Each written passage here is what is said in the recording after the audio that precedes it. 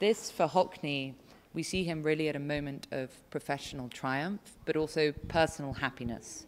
At this point, it's the height of his relationship with Peter Schlesinger, who was his first sort of great love and partner. And we're seeing a lot of joy, I think, in this moment.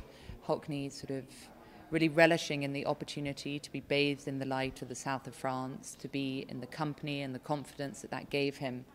And of course, Hockney, when we think about many of his works, a lot of his most successful pieces and his sort of strongest contribution is the study of light on water.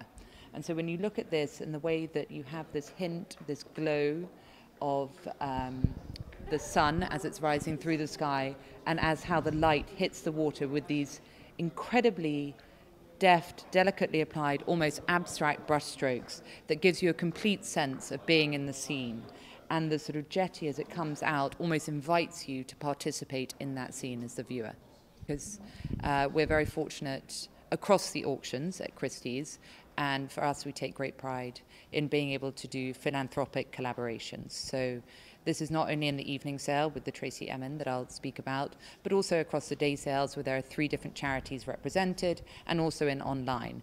And that for us is very important at Christie's, to be able to include these collaborations as part of our sales seasons.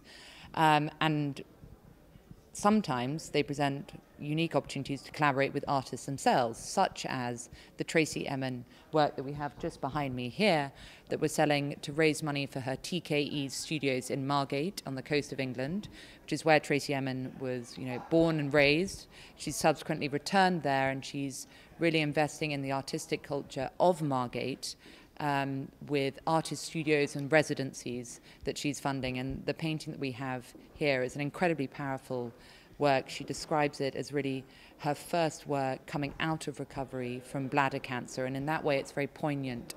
And for me, one of Tracey's strongest features is her ability and courage to be autobiographical in her paintings, and this, Like a Cloud of Blood, the name of the work, perfectly encapsulates that. So we're looking forward to being able to present that piece.